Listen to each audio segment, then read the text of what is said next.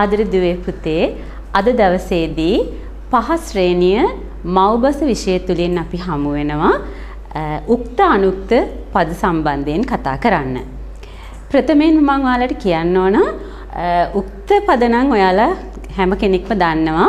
මොකද 3 ශ්‍රේණියේදී සහ 4 ශ්‍රේණියේදී බොහොම පැහැදිලිව උක්ත පද ඉගෙන ගත්තා. ඒ වගේම 5 ශ්‍රේණියේදීත් ඔයාලා උක්ත පද ගැන කතා කළා. හැබැයි අනුක්ත පද අපිට හමුවන්නේ මේ 5 ශ්‍රේණියේ තමයි ඉස්සෙල්ලාම අපිට අනුක්ත පද හමුවන්නේ. ඉතින් මේ මූලික දැනුම අපි 5 ශ්‍රේණියේදී හොඳින් ලබා ගත්තොත් අපිට පුළුවන් වෙනවා ඉහළ පන්තිවලදී මේ ව්‍යාකරණ කොටස ප්‍රශ්නයක් නැතුව ඉදිරියට කරගෙන යන්න. ඉතින් ඒ නිසා බය වෙන්නේ නැතුව හරියට හරි දේ ඔලුවට ගත්තොතින් මං හිතන්නේ හැම කෙනෙකුටම ඉතාමත් පැහැදිලි වෙනවා මේ අනුක්ත පද කියන්නේ මොනවද කියලා. ඉතින් ඒක නිසා අපි බලමු ප්‍රථමයෙන්ම අනුක්ත පද හඳුනගන්න කලින් මේ අංක 1 පත්‍රිකාව තුල දක්වලා තියෙන්නේ උක්ත පද. දැන් අපි ඉගෙනගෙන තියෙනවා උක්ත පද විදිහට දැන් ගොවියා, නායකයා, ගුරුවරයා, නළුවා ආදි වශයෙන්. දැන් මෙතන තියෙනවා තව ක්‍රමයකට උක්ත පද හඳුන්වා දීමක්. ගොවියෙක්, නායකයෙක්, ගුරුවරයෙක්, නළුවෙක්, වෛද්‍යවරයෙක්, ගායකයෙක්, කුරුල්ලෙක් ආදි වශයෙන් උක්ත පද මේ පත්‍රිකාව තුල තියෙනවා. ඉතින් පුතේ දුවේ අපි හැම කෙනෙක්ම මේ උක්ත පද දිහා හොඳට බැලුවොත් අපිට පේනවා පැහැදිලිවම මේ හැම වචනයකම අග අකුර හල් කයන්නෙන් තමයි ඉවර වෙලා තියෙන්නේ. උක්ත පදයක් හඳුන ගන්න තියෙන ක්‍රමයක් තමයි අපිට මේ හල් කයන්නෙන් අග අකුරේ අවසාන වීම. ඉතින් ඒ නිසා බලන්න ආයමත් සැරයක් මාත් එක්ක මේ වචන ටික ඔයාලත් කියවමු. ගොවියෙක්, නායකයෙක්, ගුරුවරයෙක්, නළුවෙක්, වෛද්‍යවරයෙක්, ගායකයෙක්, කුරුල්ලෙක්, ඒ ආකාරයට අවසානයේ දැන් ළමයෙක්. මේ හැම වචනයකම නැවත වාරයක් මම පුතාලා දුවලට මේ මතක් කරන්නේ මේ පිළිබඳ දැනුම හොඳින්ම අපි හිතට ගන්න ඕන නිසා. හල් කයන්නෙන් අවසාන වෙලා තියෙනවා පුතේ දුවේ මේ තීරුවේ තියෙන්නේ සෑම වචනයක්ම උක්ත පද. ඊළඟට තව මේ පත්‍රිකා දෙකක් තියෙනවා පුතාලා දුවලට පේනවා. මේ පත්‍රිකා දෙකේම බලන්න මේ අග අකුර කූ අකුර වෙලා තියෙනවා. මම හිතන්නේ පැහැදිලි හැම දුවෙකුට පුතෙකුටම පැහැදිලි. ගොවියෙකු, නායකයෙකු, ගුරුවරයෙකු, නළුවෙකු, වෛද්‍යවරයෙකු, යෙකු මේ යේ කොම්බුවත් එක්ක සම්බන්ධ වෙලා තමයි මේ වචනය හැදලා තියෙන්නේ යෙකු. ඒ විදිහට මෙතන වෙකු. ඒ කියන්නේ එතනදී ගොවියෙකු එක්ක ප්‍රත්‍යයත් එක්ක එකතු වෙලා තමයි මෙන්න මේ වචන හැදලා තියෙන්නේ. අපි කියනවා මේ වචනවලට අනුක්ත පද. මෙතනදී එක්ක ප්‍රත්‍යයත් එක්ක එකතු වෙලා අනුක්ත පදේ හැදලා තියෙනවා. ගොවියෙකු, නායකයෙකු, ගුරුවරයෙකු, නළුවෙකු, වෛද්‍යවරයෙකු, ගායකයෙකු, කුරුල්ලෙකු, මිනිසෙකු. දැන් මේ ටීචර් කියන විදිහට පුතාලා දුවලට පැහැදිලි වෙනවා මේ අග අකුර කූ අකුරෙන් අවසාන වෙලා තියෙන නිසා අපි කියනවා මේ තියෙන්නේ අනුක්ත පදයක්. හොඳයි දැන් අපි බලමු ගොවියෙක් උක්ත පදය, ගොවියෙකු අනුක්ත පදය, නායකයෙක් උක්ත පදය, නායකයෙකු අනුක්ත පදය. දැන් මෙතනදී මම කියවනේ එක්ක ප්‍රත්‍ය ගන්නවා කියලා. දැන් බලන්න ඊළඟ අංක 3 පත්‍රිකාව ඒකත් අපි හොයාගන්න පුළුවන් අපිට පැහැදිලි. මේ අවසාන අකුර ඉවර වෙලා තියෙන්නේ කු. එහෙනම් මේ තියෙන්නේ අනුක්ත පද. එතකොට ගොවියෙකු, නායකයෙකු, ගුරුවරයෙකු, නළුවෙකු, වෛද්‍යවරයෙකු වෙලා තියෙන්නේ පොඩි වෙනසයි. මෙතනදී තිබ්බ මේ කොම්බුව මේ 3 වෙනි පත්‍රිකාවේදී ඒ කියන්නේ නැති වෙලා තියෙනවා. මේ පැහැදිලි වෙන නිසායි මේ විදිහට මේ පත්‍රිකා 3කින් ගත්තේ. එතකොට මෙතනදී ගොවියෙකු, නායකයෙකු, ගුරුවරයෙකු, නළුවෙකු එතනදී අකු ප්‍රත්‍යයත් එක්ක තමයි මේ වචන ටික හැදිලා තියෙන්නේ. ඉතින් දැන් අපි පැහැදිලි කරගන්න ඕන පළවෙනි මේ පත්‍රිකාවේ මේ තීරුවේ තියෙන්නේ උක්ත පද, මේ දෙවෙනි එකේ තියෙන්නේ අනුක්ත පද, මේ තුන්වෙනි පත්‍රිකාවේ තියෙන්නේ අනුක්ත පද. අපිට දැන් ඕනම වෙලාවක ඕනම තැනකදී ඡේදයකදී හරි වාක්‍යයකදී හරි පැහැදිලිව අපිට අනුක්ත පද හොයාගන්න පුළුවන්කම තියෙනවා. දැන් මෙතනදී ඉස්සෙල්ලාම අපි ගත්තේ පුතේ දුවේ පුරුෂ ලිංග ඒක වචන උක්ත පද සහ අනුක්ත පද. ඒක ගැන අවධානය යොමු කරන්න ඕන. පුරුෂ ලිංග ඒක වචන උක්ත පද සහ අනුක්ත පද. උක්ත පද සහ අනුක්ත පද ඉගෙන ගද්දී පළවෙනි පියවර විදිහට තමයි අපි මේ පුරුෂ ලිංගයේ ඒකවචන උක්ත පද සහ අනුක්ත පද අපි තෝරගත්තේ. එතකොට මේ වචන දිහා බලපුවම අපිට තීරණය කරන්න පුළුවන් වෙන්න ඕන. දැක්ක ගමන් හඳුන ගන්න පුළුවන්කම තියෙන්න ඕන. මේ වචනය මොකක්ද අයිති වෙන්නේ? පුරුෂ ලිංගද ස්ත්‍රී ලිංගද කොකටද අයිති වෙන්නේ කියලා. ඉතින් ගොවියෙක් කියපු ගමන් අපි දන්නවනේ පුතාලා දුවල පුරුෂ ලිංග ස්ත්‍රී ලිංග ભેදේ ඒ වගේම පුරුෂ ලිංග පදයට ගැලපෙන ස්ත්‍රී ලිංග පද ඉගෙනගෙන තියෙනවා. ඒ අනුව තමයි අපි මේ වචන ටික තෝරගෙන තියෙන්නේ. එතකොට දැන් එහෙනම් පැහැදිලි අපි කොහොමද උක්ත පදයක් හොයාගන්නේ? ඒ අනුව ඒකට කොහොමද අනුක්ත පදය අපි හදාගන්නේ කියලා. ආයෙසරයක් තව ටිකක් පැහැදිලි වෙන්න හන්ද මම කියනවා. ගොවියෙක් ගොවියෙකු නායකයෙක් නායකයෙකු ගොවියෙක් ගොවියෙකු ගොවියෙකු නායකයෙක් නායකයෙකු නායකයෙකු මේ විදිහට මේ තීර තුනේ තියෙන වචන වලින් උක්ත පද සහ අනුක්ත පද අපිට වෙන් කර ගැනීමට හැකියාව තියෙනවා. දැන් පාඩම තවදුරටත් අපි ටිකක් පැහැදිලි කරගන්න පුතාලා දුලට කොච්චර තේරුණාද කියලා බලන්න අපි පොඩි අභ්‍යාසයක් කරලා බලමු. කොහොමද මෙතනදී අපි මේ වගේ පත්‍රිකාවක් දීලා ඒක තුල මේ උක්ත පද දීලා තියෙද්දි පුරුෂ ලිංග උක්ත පද සහ අනුක්ත පද කලවම් කරලා දීලා තියෙද්දි අපි කොහොමද උක්ත පද සහ අනුක්ත පද වෙන් කරගන්නේ කියලා. ඒක අතනදී පුතාලා දුවලට මම කියපු දේ පැහැදිලිව තේරුණා නම් මේ අභ්‍යාසය ඉතා නිර්වුල්ව නිවැරදිව කරගැනීමේ හැකියාව තියෙනවා. දැන් බලමු මෙතනදී පළවෙනි වචනයේ විදිහට මම ගන්නවා. දැන් ඒකේ තියෙනවා සිංහයෙකු. දැන් මතක් කරන්න ටීචර් කතා කරද්දී මෙතනදී කිව්වා අග අකුර කූ වලින් අවසාන වුණොතින් අපි ඒක ගන්නේ අනුක්ත පදයක් විදිහට කියලා. එහෙනම් මෙතන සිංහයෙකු කියන්නේ පුතේ දුවේ අනුක්ත පදයක්. දැන් අපි දැන් එකපාර කලබල වෙන්නේ නැහැ මේ වගේ පත්‍රිකාවක් දැක්කම මේක තෝරන්න ටිකක් අපි කියවලා බලනවා. දැන් මේකේ තියෙන වචන ටික කියවගෙන යද්දී ඔයාලට පැහැදිලිව පේනවා මෙතන මේ ගැළපෙන විදිහට තමයි උක්ත සහ අනුක්ත පද ලියලා තියෙන්නේ. එතකොට දැන් මේ සිංහයෙකු කියලා කියන්නේ කූ අකුරෙන් අවසාන වෙන නිසා අනුක්ත පදයක්නේ. ඒකේ උක්ත පදය තමයි සිංහයෙක්. බලන්න සිංහයෙක් කියන වචනය මේ කොයි හරි තැනක තියෙන්න ඕන. මෙන්න මෙතන තියෙනවා සිංහයෙක්. එහෙනම් ඒ දෙක අපි මොකද කරන්නේ? ගැළපෙන්න ඒ වගුව තුල ලියන්නයි තියෙන්නේ. එහෙනම් සිංහයෙක් සිංහයෙකු. අග අකුර හල්ක යන්නෙන් අවසාන වෙන නිසා උක්ත පදේ අපි සිංහයෙක් ගන්නවා. අනුක්ත පදේ අපි ගන්නවා සිංහයෙකු. එහෙනම් පැහැදිලි. ඊළඟ වචනේ අපි බලමු. හංසයෙකු. හංසයෙකු. මේ ඉවර වෙලා තියෙන්නේ කොයි අකුරෙන්ද? හංසයෙකු. එහෙනම් ඒක අයිති වෙන්නේ මෙන්න මේ ආකාරයේ පත්‍රිකාවේ තියෙන මේ කොම්බුවත් එක්ක සම්බන්ධ වෙලා තියෙනවනේ. හැබැයි අග අකුර කූනේ. එහෙනම් මොකද්ද වෙන්නේ? හංසයෙකු අනුක්ත පදය හංසයෙක්. මේ කොයි හරි තැනක හංසයෙක් තියෙනවනේ. මොකද මම කලිනුත් කිව්වා මේක ගැළපෙන විදිහට උක්ත අනුක්ත පද ලියලා තියෙන්නේ කියලා. දැන් අපි බලමු හංසයෙක් කියන වචනේ කොහෙද තියෙන්නේ කියලා. මෙන්න තියෙනවා හංසයෙක්. එහෙනම් හංසයෙක් හංසයෙකු. හංසයෙක් හංසයෙකු. ඊළඟ වචනේ නිවේදකයෙකු. ඒ ආකාරයට කූ අකුරෙන් ඉවර වෙද්දී මොකද්ද වචනේ? මොකද්ද පදේ අයිති වෙන්නේ? කූණං අනුක්ත පදේ හල්ක යන තියෙනවා නම් උක්ත පදේ. එහෙනම් අපි දැන් මේ කතා කළේ පළවෙනි පියවර විදිහට අනුක්ත පද ඉගෙන ගද්දී පුරුෂ ලිංග ඒකවචන උක්ත පද සහ අනුක්ත පද.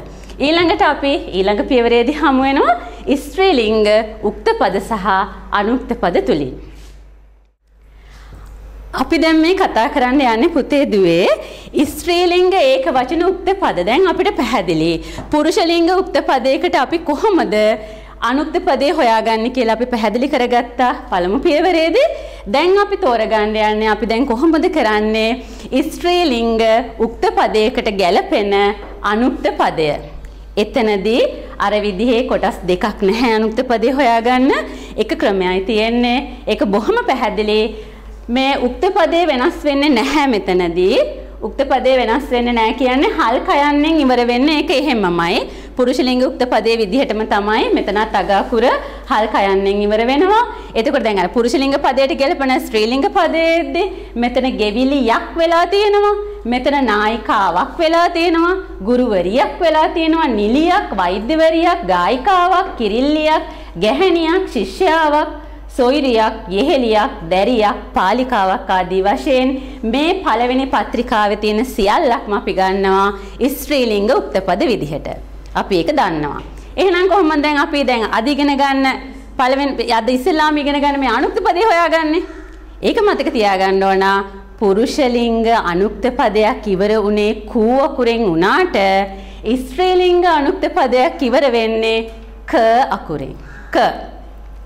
දැන් බලන්න ගෙවිලියක, නායිකාවක, ගුරුවරියක, නිලියක, වෛද්‍යවරියක, ගායිකාවක, කිරිල්ලියක, ගැහැණියක, ශිෂ්‍යාවක, සොහොයුරියක, යෙහෙලියක, ක ඉවර වෙලා තියෙනවා ක අකුරෙන්. එහෙනම් අපි හොයා ගන්නවා මේ තියෙන ස්ත්‍රීලිංග අනුක්ත පදයක්. හල් කයන්න තියනවා නම් මේ තියෙන්නේ ස්ත්‍රීලිංග උක්ත පදයක්. ගෙවිලියක්, ගෙවිලියක, නායිකාවක්, නායිකාවක, ගුරුවරියක්, ගුරුවරියක, නිලියක්, නිලියක. ඒ වගේම දැන් අපිට ඕනම තැනකදී ඕනම ඡේදයක් දුන්නාම ඕනම වාක්‍යයක් දුන්නාම මේ පදේ පුරුෂලිංග පදයක්ද, පුරුෂලිංග උක්ත පදයක්ද, ස්ත්‍රීලිංග උක්ත පදයක්ද, ඒ වගේම අනුක්ත පදයක්ද කියන එක පැහැදිලිව හොයාගන්න හැම දුවෙක් පුතෙක්ම දැන් හිතට ගත්තොතින් මින් ඉදිරියට ඉහළ ශ්‍රේණිවලදී මේ කොටස් තව ටිකක් වැඩි වර්ධනය වෙලා ඉදිරියට යද්දී මූලික දැනුම හරියට දන්නවා නම් ඒ කොටසත් ඔයාලට තේරුම් ගන්න එක ඒ හැටි අමාරු කාරණාවක් නෙමෙයි. ඒ නිසා බොහොම ආසාවෙන් ඉස්සරහට ඉගෙනගෙන යන්න පුළුවන්කම තියෙනවා. දැන් හොඳින් අහගන්න. අපි බලමු ස්ත්‍රීලිංග අනුක්ත පද තේරුණාද කියලා බලන්න චූටි පැවරුමක් අපි කරලා බලමු ඉස්සෙල්ලා වගේම. දැන් මෙතනදී තියෙනවා අර වගේම පැවරුම් පත්‍රයක් දීලා තියෙනවා. ඒකේ නාම පද උක්ත පද වෙන් කරලා තිනවා උක්ත අනුක්ත පද. ඒකත් තියෙන්නේ අර විදිහටම තමයි ගැලපෙන විදිහට. ඒක අපි මේ වගුව තුල ලියන්නයි තියෙන්නේ. අපි බලමු මුව දෙනක ක. එහෙනම් අපි ඉගෙන ගත්ත මුව දෙනක ක අකුරෙන් අවසන් වෙනවා නම් මොනවාද? ක අකුරෙන් අවසන් වෙනවා නම් අනුක්ත පදයක්. එහෙනම් මුව දෙනක යන්නේ අනුක්ත පද ගොඩේ.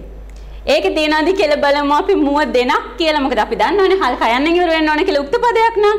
අන්න තියෙනවා. මුව දෙනක්. මුව දෙනක්, මුව දෙනක්, මුව දෙනක. හංස දෙහෙනුවක, හංස දෙහෙනුවක අනුක්ත පදය. හංස දෙහෙනුවක් උක්ත පදය. ඒ විදිහට තමයි පුතේ දුවේ මේ දීලා තියෙන පත්‍රිකාවට අනුව උක්ත පද සහ අනුක්ත පද අපි වෙන් කරගන්නේ. ඒ නිසා දැන් මම ආයමත් සැරයක් කියන්නේ දැන් ඔයාලා පහ ශ්‍රේණිය දරුවෝ ශිෂ්‍යත්ව විභාගයට සූදානම් වෙනවා. ඒ නිසා මේ පිළිබඳ දැනුම හොඳින් ලබා ගන්න ඕන. එතකොට ඕනම වෙලාවක අපිට උක්ත පදේ සහ අනුක්ත පදේ වෙන් කරලා හඳුනා ගැනීමේ හැකියාව තියෙනවා. අපි දැන් ඉගෙන ගත්ත පුතේ දුවේ පුරුෂලිංගයේ ඒකවචන උක්ත පද සහ ස්ත්‍රීලිංගයේ ඒකවචන උක්ත පද සහ අනුක්ත පද. ඊළඟට අපිට අමතක කරන්න බෑ තව ඒකවචන පද ගොඩට අයිති වෙනවා මේ මම උත්තම පුරුෂ විදිහට අපි ගන්න. ඒක අපි කතා කරලා නැත්නම් අපි ඊළඟ පාඩමකදී කතා කරනවා. මම කියන්නේ තනි කෙනෙක්නේ. එතකොට ඒකවචන පදයක්. අපි ඒකේ අනුක්ත පදයක් මෙතනදීම පොඩ්ඩක් ඉගෙනගෙන යමු ඉදිරියට. මම අනුක්ත පදේ වෙන්නේ මා. මම උක්ත පදය, අනුක්ත පදේ මා. ඔහු කියන එකේ වෙනසක් වෙන්නේ නැහැ. ඒක වචන උනාට ඔහු ඔහුම තමයි. තව කාරණාවක් තියෙනවා පුතාලා දුවලට කියන්න. දැන් අපි ඇය කියන වචන දෙකම ගන්න උක්ත පද විදිහට. එතකොට ඈ කියන එකේ අනුක්ත පදයක් ඈම වෙනවා. ඇය කියන එකේ අනුක්ත පදයක් ඇයම වෙනවා. ඒ විදිහට තමයි මෙතනදී අනුක්ත පදේ අපි හදාගන්නේ. දැන් පැහැදිලි. මම නම් අනුක්ත පදේ මා, ඔහු ඔහු, ඈ ඇය ඇය. මේ විදිහට තමයි අපි උක්ත පද සහ අනුක්ත පද වෙන් කරලා හඳුනා ගැනීමේ හැකියාව ලබා ගන්නේ. මේ කොටස ඊළඟ පියවර තියෙනවා බහුවචන උක්ත පද සහ අනුක්ත පද. ඒක අපි ඊළඟට ආයෙ තව කොටසකින් හමු වෙනවා. දැන් අපි හොඳට මතක තියාගන්න ඕන ඒක වචන උක්ත පදයකට අනුක්ත පදය අපි හොයාගන්නේ කොහොමද කියලා. ඒක නිසා බොහොම වැදගත් මේ පාඩම. මම හිතනවා හැම කෙනෙකුටම පැහැදිලිව අවබෝධ වෙන්න ඇති කියලා. ආදරණීය දුවල පුතාලට මතක ඇති අපි පළමු පාඩමේදී කතා කළා පුරුෂලිංග උක්ත පද සහ අනුක්ත පද. ඒ හොයාගන්නේ කොහොමද කියලා අපි අවබෝධ කරගත්තා. ඊළඟට අපි කතා කළා ස්ත්‍රීලිංග උක්ත පද සහ අනුක්ත පද. අද අපි කතා කරනවා ප්‍රාණවාචී බහුවචන උක්ත පද සහ අනුක්ත පද. දැන් පුතාලා දුවලා දන්නවා ඒක වචනයක් කියලා කියන්නේ ඒක වචන පදයක් කියලා කියන්නේ එක්කෙනෙක්. බහු වචනයක් කියලා කියන්නේ ගොඩ දෙනෙක්. එහෙනම් අද අපි කතා කරන්නේ ගොඩ දෙනෙකුට කොහොමද අපි උක්ත පදයට ගැලපෙන අනුක්ත පදය හදාගන්නේ කියලා. මේ අංක 1 පත්‍රිකාව මම පත්‍රිකා විදිහටම මේ විදිහට ගත්තා පැහැදිලි වෙන්න නිසා මෙතන තියෙනවා ප්‍රාණවාචී බහුවචන උක්ත පද ගොවියෝ, ගෙවිලියෝ, නායකයෝ, ගුරුවරු, නළුවෝ, වෛද්‍යවරියෝ, ගායකයෝ මේ හැම වචනයකින්ම කියන්නේ පුතේ දුවේ ගොඩ දෙනෙක් ගැන. ගොවියෝ කිව්වම ගොඩ දෙනෙක්. ගෙවිලියෝ ඒ විදිහට ප්‍රාණවාචී බහුවචන උක්ත පද. අපි ඊට පස්සේ අංක 2 පත්‍රිකාවේ තියෙනවා ඊළඟට ඒ උක්ත පදයට ගැලපෙන අනුක්ත පදය. ඒ අපි අනුක්ත පදය හොයාගන්නේ කොහොමද කියලා බලමු. ගොවියෝ, ගොවියන්, ගෙවිලියෝ, ගෙවිලියන්, නායකයෝ, නායකයන්. පුතාලා දුවලා හුඟක් කල්පනාවෙන් බැලුවතින් පැහැදිලි වෙනවා මේ දෙවෙනි පත්‍රිකාවේ මම මේ අනුක්ත පද කියලා කියපු තීරුවේ හැම වචනයකම අග අකුර ඉවර වෙලා තියෙන්නේ හල් නයන්නේ. පැහැදිලි නේද හැමෝටම? මේක හොඳට අහගත්තොත් ආයේ ඔයාලට ඉහළ පන්ති වලට යද්දිත් කිසිම කරදරයක් නැතුව අනුක්ත පදේ නිවැරදිව ලියා ගැනීමේ හැකියාව තියෙනවා. එහෙනම් ගොවියන්, ගෙවිලියන්, නායකයන්, ගුරුවරුන්, නළුවන්, වෛද්‍යවරියන්, ගායකයන්. දැන් මම මෙහෙම කියද්දි මේ අග අකුරෙන් ඔයාලට අන්, උන් සහ ඉන් කියන ප්‍රත්‍ය ඇහෙනවා. හැබැයි ඒ ගැන නෙමෙයි අපි වැඩිපුර අවධානය යොමු කරන්න ඕන. අපි ඒ ගැන දැනුමක් ලබා ගන්න ඕන. නමුත් අපි අනුක්ත පදේ කොහොමද හොයාගන්නේ? ඒ උන්, ඉන් සහ අන් කියන ප්‍රත්‍ය තුලින් එද්දී ගොවියන්, ගෙවිලියන්, නායකයන්, ගුරුවරුන්, නළුවන්, වෛද්‍යවරියන්, ගායකයන්, කුරුල්ලන්, මිනිසුන්, සොහොයුරියෝ කියන උක්ත පදය එනවා. ඒකේ අනුක්ත පදයේ සොහොයුරියන් කියලා එනවා. මේ විදිහට උක්ත පදයට ගැලපෙන අනුක්ත පදය හගහල් නයන්නෙන් බහු වචන වලින් හොයාගන්න පුළුවන්කම ලැබෙනවා. අපි දැන් බලමු පුංචි අභ්‍යාසයක් කරලා අපි කොයිතරම් දුරට මේ ප්‍රාණවාචී බහුවචන උක්ත පද සහ අනුක්ත පද අවබෝධ කරගත්තද කියලා. මම අර පෙර පාඩමකදීත් කිව්වා වගේ මේ වගේ පත්‍රිකාවක් දීලා තියෙද්දි ඉස්සෙල්ලාම කරන්න ඕන අපි ඒ තියෙන වචන මොනවද කියලා හොඳට කියව ගන්න ඕන. ඊට පස්සේ තමයි අපි අදාළ වගුව සම්පූර්ණ කරන්නේ. දැන් තියෙනවා මෙතන සිංහයෝ. සිංහයෝ. එහෙනම් අපි දන්නවා මේ අංක 1 පත්‍රිකාවේ තිබ්බ උක්ත පදවලට අනුව සිංහයෝ කියන්නේ උක්ත පදයක්. අපි බලමු දැන් අපි මෙතන තිබුණත් නැතත් අපි දැනගන්න ඕන සිංහයෝ නම් අපි කොහොමද අනුක්ත පදේ හදාගන්නේ. අනුක්ත පදේ කිව්වම මතක් වෙන්න ඕන අග අකුර හල යන්න වෙන්න ඕන. එහෙනම් සිංහයෝ, සිංහයන්. සිංහයන් කොතනද ඉන්නේ කියලා බලන්න. සිංහයන්. අන්න ඉන්නවා සිංහයන්. එහෙනම් සිංහයෝ උක්ත පදය, සිංහයන් අනුක්ත පදය. ඒ වගේම හංසයන්. එහෙනම් අග අකුර හල් නයන්න. එහෙනම් හංසයන් කියන්නේ අනුක්ත පදය. ඒකේ උක්ත පදය මොකද්ද වෙන්න ඕන? මෙතන නැති වුණාට කමක් නැහැ. අපි දැනගන්න ඕන. හංසයන්, හංසයෝ. එහෙනම් හංසයෝ, හංසයන්. නීතිඥවරු උක්ත පදය, අනුක්ත පදය නීතිඥවරුන්. එහෙනම් පුතාලා දුලට ලේසි දැන් මේ වගේ පැවරුමක් දුන්නම ඒක සම්පූර්ණ කරන්න. විශේෂයෙන්ම මතක තියාගන්න ඕන කාරණාව තමයි මේ උක්ත අනුක්ත පද කියලා අපි ඉගෙන ගන්නේ අපිට වාක්‍ය ලිවීමේ පහසුවට ඉදිරියේදී. එක වාක්‍යයක උක්ත පද දෙකක් තියෙන්න බෑ. ඒ නිසා අවසාන ක්‍රියාව කරන කෙනා උක්තය වෙන්න ඕන, අනිත් කෙනා අනුක්තය වෙන්න ඕන. ඒ නිසා තමයි අපි මේ පාඩම් 3ේදී අනුක්ත පද කියන්නේ මොනවද කියලා හඳුනාගත්තේ ඉදිරි පාඩම් වලදී පහසුවට. ඒ වගේම තමා තව කොටසක් තියෙනවා පුතේ. දැන් මෙතන තිබ්බේ ප්‍රාණවාචී බහුවචන උක්ත පදනේ. එතකොට මේ ගන්න අපි ප්‍රථම පුරුෂ වලින්. ඒක අපි තවදුරටත් ඉදිරියේදී කතා කරනවා. දැන් අපි කියලා આવොත් එහෙම උත්තම පුරුෂ විදිහට අපි කියලා આવොත් ඒකත් බහුවචනයක්නේ අපි. එහෙනම් අපි කියන උක්ත පදයට ගැලපෙන අනුක්ත පදය මොකද්ද? අපි, අප. අපි, අප. ඒ වගේම තමයි ඔව්හු කියලා ප්‍රථම පුරුෂ උක්ත පදයක් આવොත් ඔව්හු, ඔව්හු, ඔවුන්. අපි, අප, ඔව්හු, ඔවුන්. ඒ විදිහට ඒක මතක තියාගන්න ඕන. දැන් මේ කරපු පාඩම් 3. පළවෙනියට අපි කළා පුරුෂලිංග උක්ත පද සහ අනුක්ත පද. ඊළඟට අපි කළා ස්ත්‍රීලිංග උක්ත පද සහ අනුක්ත පද. ඊළඟ පියවර විදිහට ප්‍රාණවාචී බහුවචන උක්ත පද සහ අනුක්ත පද. මේ පාඩම් 3 හොඳට පැහැදිලිව තියාගන්න ඕන, මතක තියාගන්න ඕන. ඊළඟ පියවරවන් වලදී අපි තව ටිකක් ඉදිරියට ගිහිල්ලා වාක්‍ය ලියන කොටසදී ආයමත් සැරයක් අපි හමු වෙමු.